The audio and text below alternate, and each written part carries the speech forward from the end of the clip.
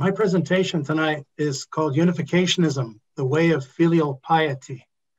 And it's based just on my personal reflection and notes. So I'd like to give an overview of the principle of creation, the understanding of the human fall, and restoration history. Filial piety is the love and respect children return in response to the love of their parents. So unificationism, or sometimes called Godism, views God as a parent of all humanity, and it embraces all faith as having a role in realizing the providential will of God. For example, Old and New Testaments are understood as divine revelation of God, but not necessarily all the doctrines resulting from traditional interpretations.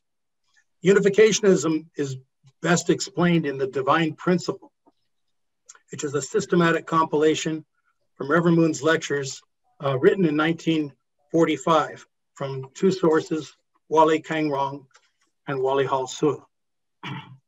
So fundamental to unificationism is the notion of who is God. God is seen as creator and parents of all humankind, the origin of both masculinity and femininity. And God is a loving parent. God is fundamentally love.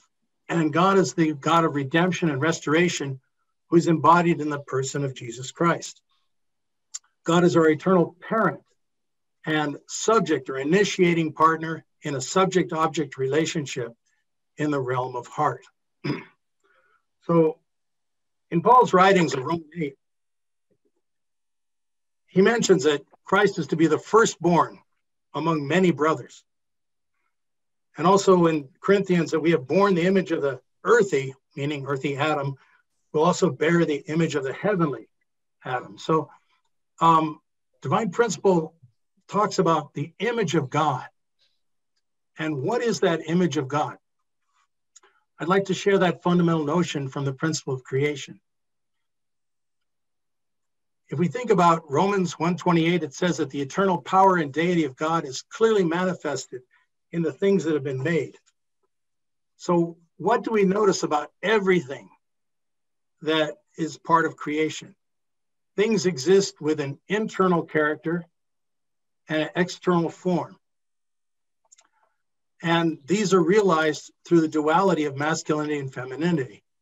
If I give an example, I would say minerals have certain invisible characteristics like the laws of physics and chemistry, but also a substantial form in particles, atoms, molecules, and it builds up from there.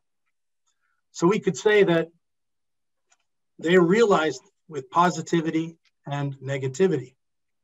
In addition, plants have a plant internal nature, some kind of sensitivity, as well as a cell body. Animals have still a higher level of sensitivity and instinct and some kind of consciousness, which is realized in masculinity and femininity, as well as a body with the ability of movement, a cell body. Human beings, which are understood as the pinnacle of creation, are realized with a spiritual aspect, as well as a complex physical body. So in my conclusion, human beings, male and female, are designed together to be a microcosm of the universe, with all the characteristics of the universe, as well as the direct object partner of God. You might say vehicle of God's presence in creation. So who are we to God? We are the children of God, destined to be the dwelling place of divine spirit. From a unification viewpoint, we could say that God meant to experience the wonder of his creation through the human presence. To do this, we need to reflect the nature of the Creator. And we've understood God as a God of personality and power. God is a God of heart and love, but also with the power to realize the entire creation, the cosmos. So that's a harmony of internal character and external form. That there's a harmony of original masculinity and the original femininity of all creation, we call original parents. And finally, God's role is that of creator in relation to the creation subject and object, initiator and reciprocator relationship with the entire creation, a true ownership. So the human beings are meant to be co-creators in the image of God by realizing their responsibility. It's described in Genesis 1:28 as a responsibility to the first human ancestors, Adam and Eve, and also in Genesis 9:1 to Noah. Be fruitful, multiply, and have dominion. These are understood as the three blessings. So these are essential to become an object partner of goodness for the joy of God.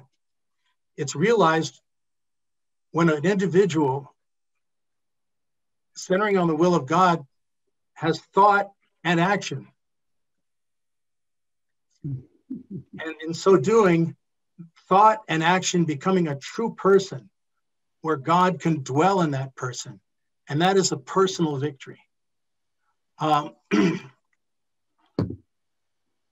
person of that kind of quality can become a true husband or a true wife.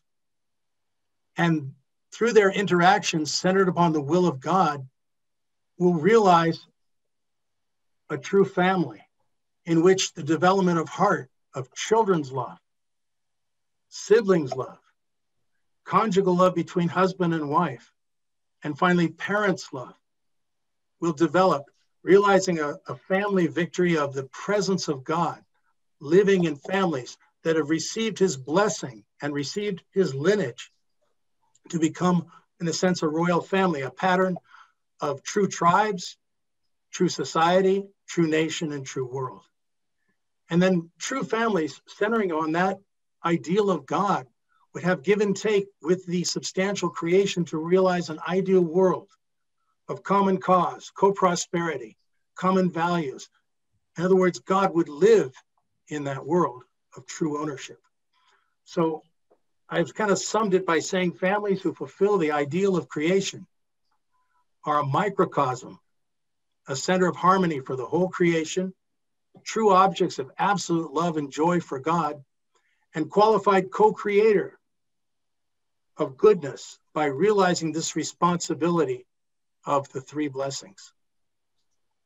The purpose of creation, in short, is the realization of the home of love for you, for your eternal partner, and even for the creator, the source of love. Unificationism emphasized this purpose of creation so strongly because this is the part of human responsibility and human history that has not been realized.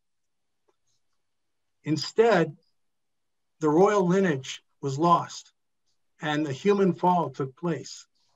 The Bible testifies to this in many places, dropping kind of hints about the loss of true lineage.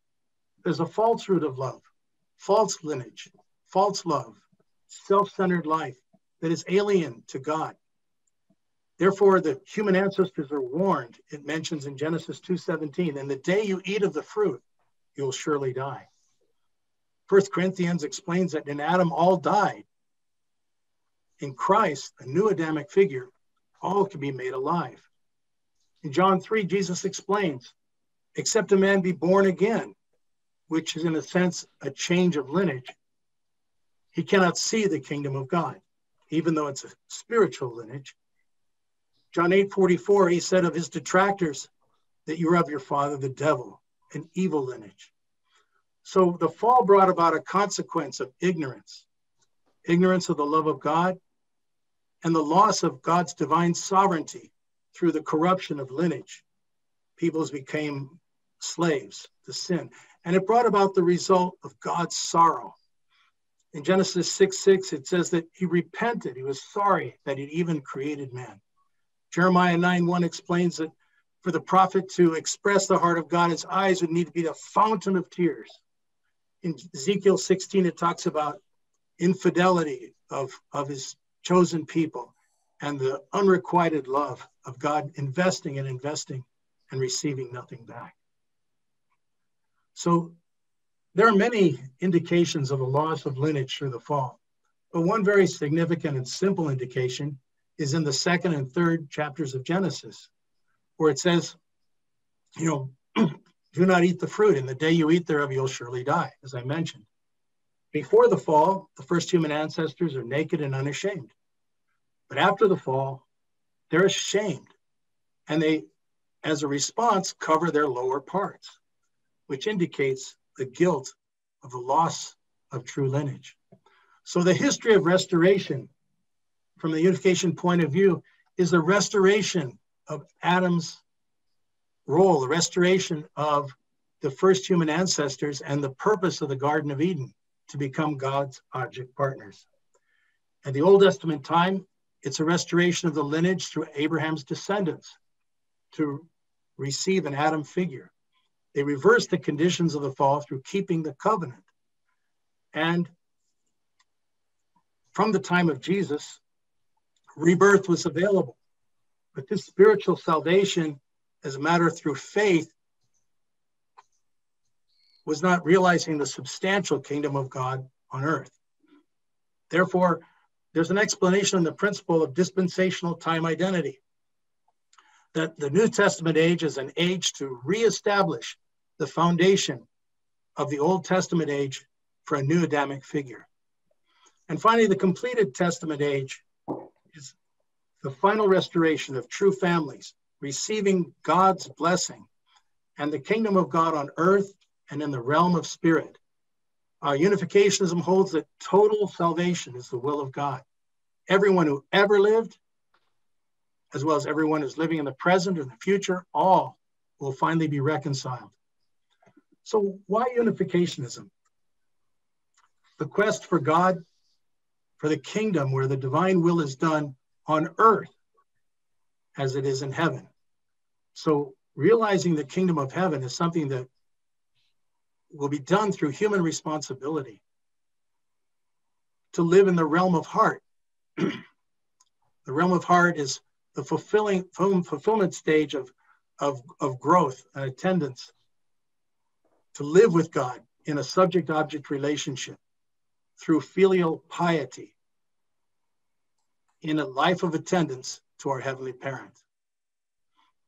And this way of heart and attendance reverses the effects of the human fall completely. The sovereignty of God, our Heavenly Parent, is restored. Total salvation, the restoration of all humanity and all of creation, even the angels, everything is finally realized according to God's original ideal of creation. So I realize this is a very, very quick introduction. So I suggest some resources for your further studies. One of them is As a Peace-Loving Global Citizen, an autobiography by the Reverend Dr. Sun Myung Moon. Another, A Mother of Peace, and God Shall Wipe Away All Tears from Their Eyes. This is a memoir by Mrs. Moon, Hak Cha Han Moon.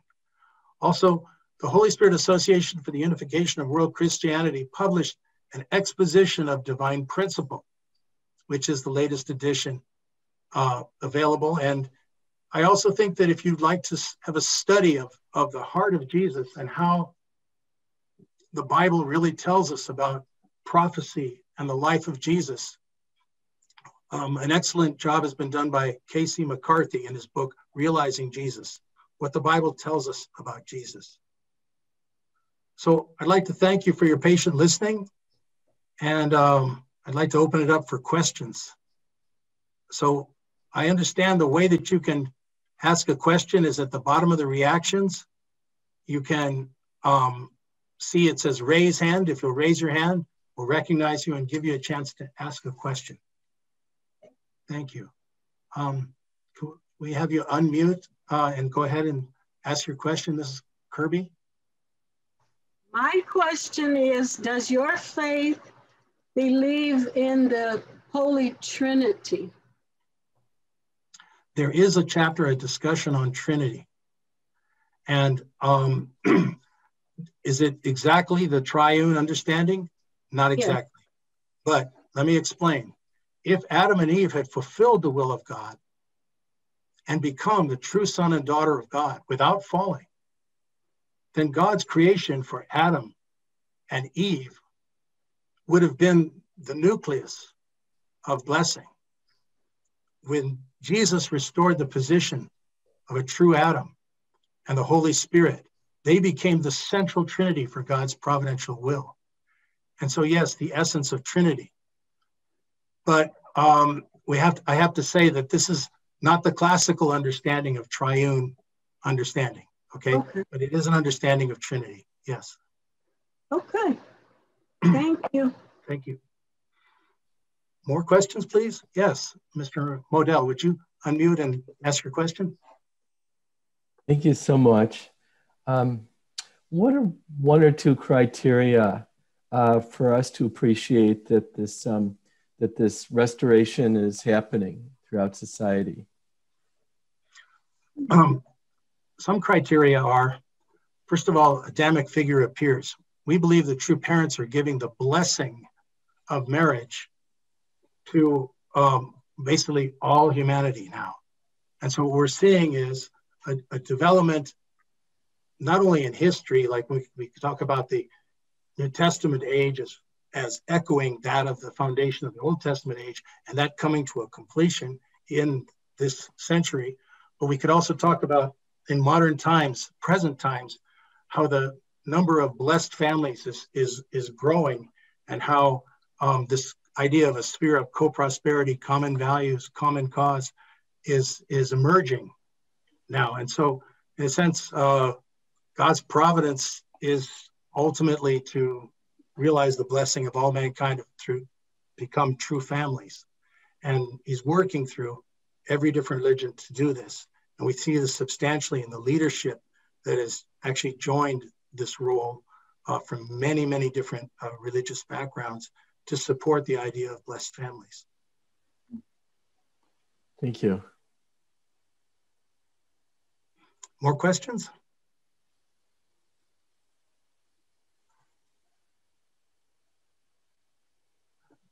I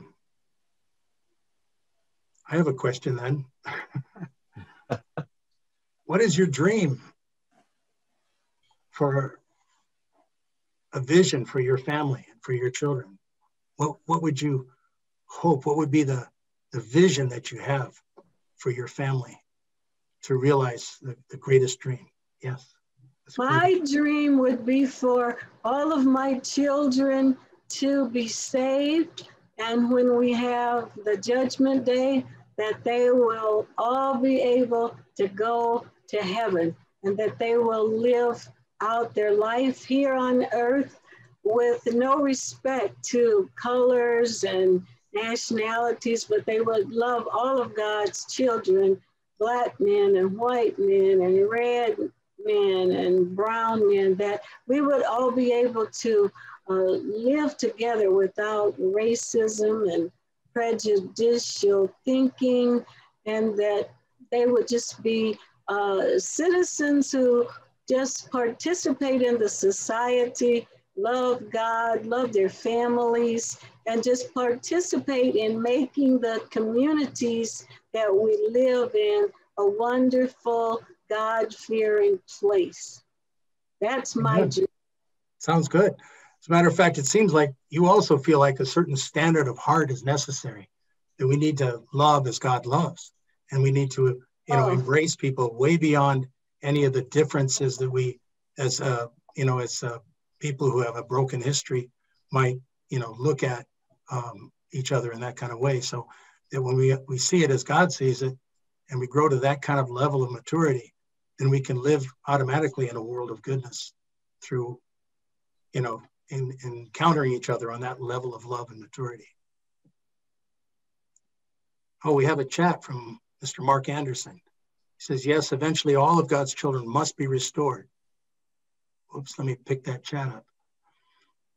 God is a loving parent of all mankind beyond any race, religion, or nationality. Good point, Mr. Anderson, wherever you are. I don't see him, but, oh, there he is. Thank you.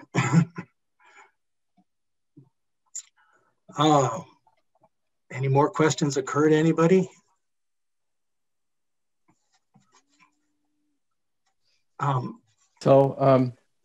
Yes, please. Sure. What are one or two prime ways that the individual can bring about the ultimate state that unificationism espouses to? Oh, thank you. It's an excellent question, Mr. Modell. I think the important thing is, first of all, to regain awareness, to study God's word, and to understand who God is and God's heart. Unificationism is unique in that it expresses about the sorrowful heart of God. That as a true parent, he cannot realize his ideal. And it's God's painful heart. We need to live in such a way as to liberate the heart of God, to comfort the heart of God. And as we grow in maturity, we finally can enter this realm of heart through, as Kirby mentioned, through loving others with the heart of God and through gaining that kind of personal maturity. So it is a question of development of heart. Finally, we determine our own situation. We believe actually that God doesn't create hell. It's the lack of maturity, and it's actually we who create our own pain and suffering in the afterlife, but that God finally will resolve everyone and bring everyone to the level of his heart.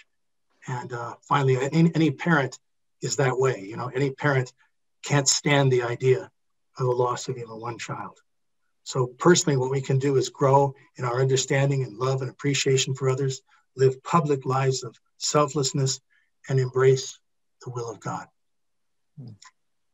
Thank you. Great answer. Thank you. Thank you for your wonderful question.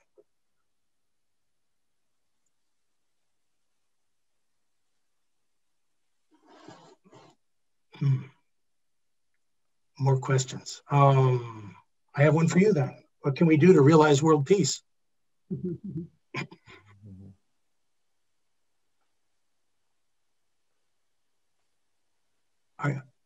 Kathy, are you saying something? It looks like would you like to unmute and mention?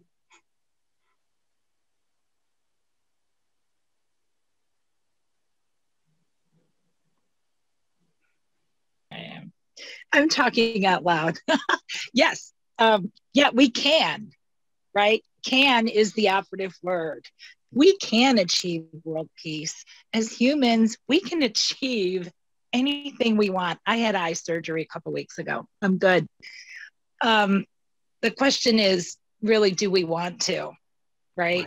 That becomes a bigger issue, I think, because then if we really wanted to, instead of what feels like paying lip service, we would all focus our energies on achieving such a thing, even if it's small baby steps or incremental steps toward achieving such a wonderful goal. You know, with similar concepts, of course, no racism, no prejudice against any group, love for all human beings. My mama taught me that there's one race in the world, and it's the human race, and we're all a part of it. Yeah. And, you know, I swear that's it, growing up in Chicago. And I grew up with, you know, just that was my experience. Having my best friend still is Black to this day. We've been best friends since '86, right? And I love that I was raised in the atmosphere that my mother would say to my sister and I, if you judge a book by its cover, it's your loss. And that's not ever a good thing to do. It's not okay. You don't know what that person's made of. And so I really believe in those principles, but I want to see, like, what are we directing our energies toward to make that happen? That's what I've got. Thank you for asking me to share. Oh, thank you for your wonderful sharing. Not only that, but I think it's the parents always have a unique aspect of peace, right? Parents see it differently. Yes. And when we inherit that parental heart, we become really renewed. I noticed that recently Mrs. Moon has been holding public rallies with millions of people online. You know, it's kind of difficult to bring millions of people together in a physical place, but because of the pandemic, we've learned that online is possible. And therefore, it's possible to unite people of religion, first of all, because they have a desire to realize the will of God, and they can quickly see that peace is the way. So I have hope that a unity of different religions, people of faith, is going to be very, very helpful in realizing the dispensational will of God to bring peace, co-prosperity, common values, healing. Thank you. Yes, sir. I like the family suggestion of your religion. In the family dynamic, we're constantly trying to understand the other family member and listen to them and come to grips with their point of view. And that, as you say, that takes maturity. Then if two family members can do that, then they can work out a dilemma. Then if we can take that philosophy and apply it in societal situations, here I'm thinking of what's happening in Myanmar, where you have two different points of view, and both of them no doubt believe that they're right. And if people could listen to the other side, nod their head a few times, and say, here's my point of view, and then perhaps it'll take representatives to listen, which would be the start of it, and then develop some kind of dialogue between them. Then that can be a start to establishing peace. Mm-hmm. True. It'd have to be replicated many times over. Mm-hmm. That's nice. So Mr. Anderson, I guess we're commuting through the chat. He says, if all people in the world had an attitude and heart of people on this call, world peace would be easy. Unfortunately, he says there are others who are filled with anger, resentment, and hate. So we have to protect ourselves from these people. How to deal with them is a challenge to creating world peace. But I think, as you mentioned, if we had like a, I don't know, able type peace organization, like a United Nations of understanding and common faith, if we could, counsel and encourage people, like a surrounding, we can't interfere directly because it's a matter of sovereignty. But if there could be this kind of embrace, like brothers and sisters, encouraging people towards uplifting peace and common values, I think this would be a very, very big progress in history and something that's doable. But I think people of faith really have to see their faith as practiced and lived in their daily life and applicable for the beneficial future of all humanity. I'm not sure. It looks like they're bringing our recording to an end. Does anyone have one last? We have to stop. Yeah, he gave the Thank you. 1 minute warning. Yeah. Thank you. Thank you.